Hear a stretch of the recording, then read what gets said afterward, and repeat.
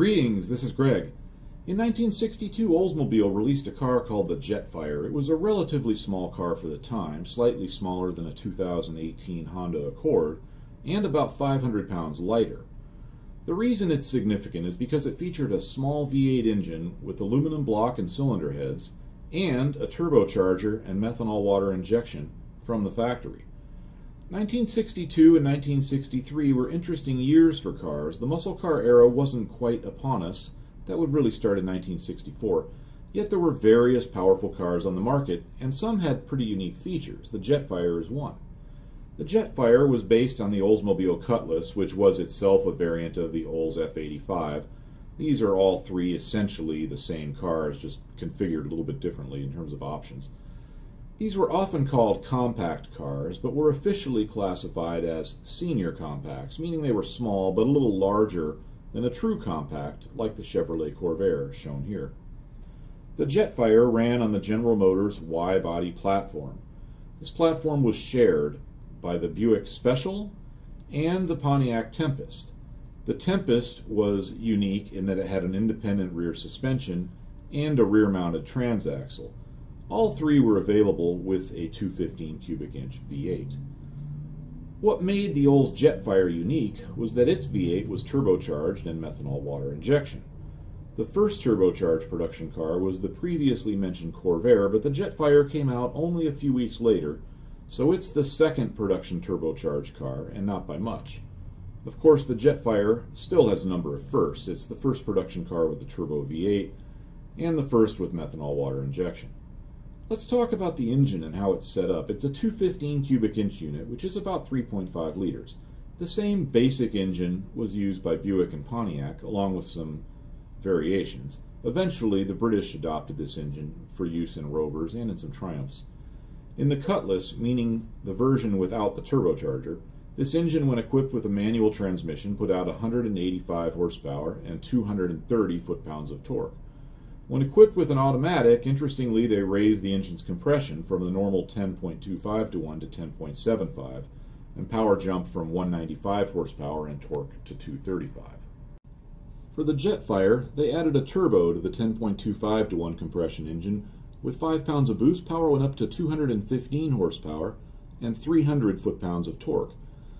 That power gave the 4-speed Jetfire a 0 to 60 time of about 8.5 seconds on skinny little bias ply tires, and a quarter-mile time of 17.1.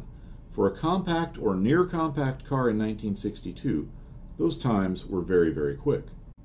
The turbocharger was a small unit from the Garrett Air Research Corporation, a company that had a lot of experience in this field from their work during the Second World War. During the war, Garrett produced intercoolers for the B-17 Flying Fortresses and other bombers, as well as pressurization systems for the B-29 Super Fortresses. The turbo was set up to deliver a peak boost of 5 psi. It could do it by about 2200 RPM, not bad. Of course, with the high compression V8 and a relatively light 2800 pound vehicle, even before the turbo was boosting, the car accelerated reasonably well. The methanol water injection system was very interesting. Various U.S. fighter planes used similar systems in the Second World War, but the Jetfire system is a bit different from the typical U.S. system. It's actually configured in nearly the same way as the German MW-50 system used in their airplanes. I have a description of that system and of methanol water injection in general in another video. I have a link to that in the description. Instead of using a pump to spray water into the intake tract, it uses boost pressure. When the turbo is providing boost, that pressure is used to pressurize the fluid reservoir. That forces fluid through the line and eventually into the intake air just upstream of the turbocharger. Now, with modern turbochargers, injecting any fluids prior to the compressor is a big no-no, but this turbo is built to handle it. It also spins at a lower speed than almost any modern turbocharger, at least as used on an automobile. Once on boost, as the engine's RPM would rise, the need for fluid would increase. This was handled in a very simple way that I've not seen done before. It's quite clever. The spray nozzle was located in an area that's like a venturi, so that as the charge air speeds up towards the turbo compressor, pressure in the intake tube at the nozzle location drops. Since the reservoir stays pressurized at the same value, typically 5 psi, the pressure differential between the reservoir and the intake tube increases. Thus, the amount of fluid being sprayed increases. I don't think this was very precise, but it clearly worked well enough, and in any case, a simple on-off system would have worked. Many cars today use those systems, especially in the aftermarket. But the system in the Olds was at least one step better. The fluid being sprayed was called turbo rocket fluid. I like that name, but I don't want to say it 20 more times, so let's just call it TRF. It was a mixture of 50% methanol, it's 50%, about 49.5% water, with the remainder being a corrosion inhibitor. If you're a fan of this channel, that mixture should sound familiar to you, as it's exactly the same as what the Germans were using during World War II on the Messerschmitt Bf 109K4. The TRF was sprayed at a CFR of 0.1 to 1, meaning that for every 10 pounds of gasoline through the carburetor, it sprayed about 1 pound of TRF. I don't think it would have been too exact throughout the RPM range with the control system we discussed a moment ago, but again, it only had to be good enough. This rate of spray would be adequate to give an effective increase in the fuel's octane rating of about 2 full points, meaning it would make 93 octane gasoline effectively 95 octane. That's pretty good. The system had some extra complexity, which actually wasn't all that complex, but for the early 1960s it must have seemed nearly space age to a typical mechanic. The extra sophistication was there to provide two major functions. The first was to protect the engine when the reservoir was out of TRF.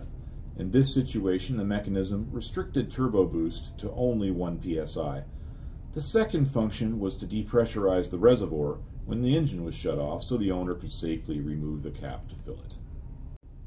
The automatic transmission used in the Jetfire was GM's 3-speed roto-hydromatic. It was mediocre, and in this type of car the 4-speed manual was the way to go for performance.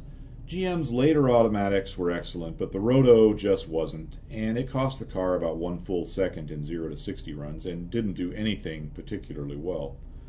Automatic transmission aside, so far all this sounds great. A small V8 with a turbo in a light car with a decent chassis and a 4-speed manual. Then they added in a water methanol injection system. It would seem that Olds was very close to creating a serious sports sedan and even get a bit of a jump on the emerging muscle car market. However, it was not to be. In advertising, the car was marketed as a sporty car, but Olds did not upgrade the suspension at all over the standard Cutlass, which was sprung way too softly to be taken seriously by any enthusiast shopping for a sporting sedan. While the car's acceleration was certainly good for cars in its class, its price was too high to justify based on drag strip performance alone. The Jetfire's base price was just under $3,000. A customer that was really concerned about acceleration could buy a 300 horsepower Chevy Impala for about the same money. The Impala had comparable acceleration and was a bigger, nicer car. For a little more money, somebody could buy a 380 horse or 409 horsepower Impala, which would easily outrun the Jetfire, and the difference in price was just $200–300.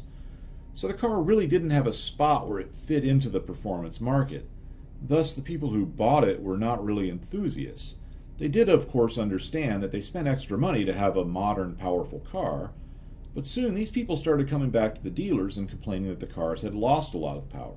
In most cases, the cars were simply out of TRF, thus limited to 1 pound of boost. In other cases, mechanics that didn't understand the new systems had messed things up. Remember, this was back in the day when every time you stopped for gasoline, someone usually checked under the hood for you.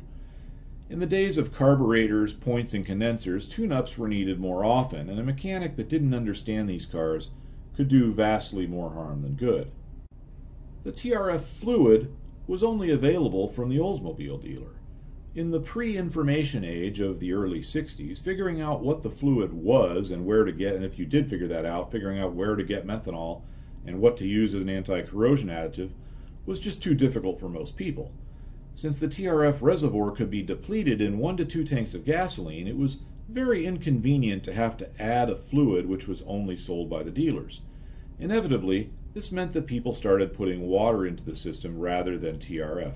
At the low CFR of 0.1 to 1, water just won't provide enough anti-knock protection in this application, and sometimes this resulted in engine damage. Sadly, very sadly, rather than fixing these issues, Olds pulled the plug on the whole idea. Not only did they discontinue the turbocharger, they convinced the Jetfire owners to bring their cars back in, offered to remove the turbo system and replace it with a 4-barrel carb and dual exhaust. Now I can't prove this next part, but I suspect that the owners were told that the TFR would be discontinued, and of course it was discontinued, and with no source of the fluid, anyone who was actually using their car would have been hard-pressed to keep the turbo. Thus, almost all Jetfires had their turbos removed by the dealers. Today, an intact Jetfire with its turbo is ultra rare. In real life, I've never seen one. Even on YouTube, I couldn't find a single video of a Jetfire driving, really driving, with its turbocharger, except for original advertisements from the era, or the occasional video of a Jetfire with its turbocharger sitting in the garage idling, or in some cases, putting very slowly up and down a driveway. No burnout videos, no acceleration through the gears, no showing of the boost gauge in action, which it had. Really almost nothing. I think that today the number of operational turbocharged Jetfires numbers in the dozens at best, which from an enthusiast standpoint is unfortunate. By 1964, the Jetfire was dead, but the muscle car era had just begun, and that was very exciting. The Pontiac Gto was taking the country by storm. Oldsmobile knew they had to do something. They had learned lessons from the Jetfire experience. They took the Cutlass with its new for 1964 A-body chassis, which was outstanding. This time, they improved the handling with upgraded springs and anti-sway bars front and rear. They added their 330 cubic inch V8 souped up with conventional tricks, no turbo, but they got the V8 up to 310 horsepower.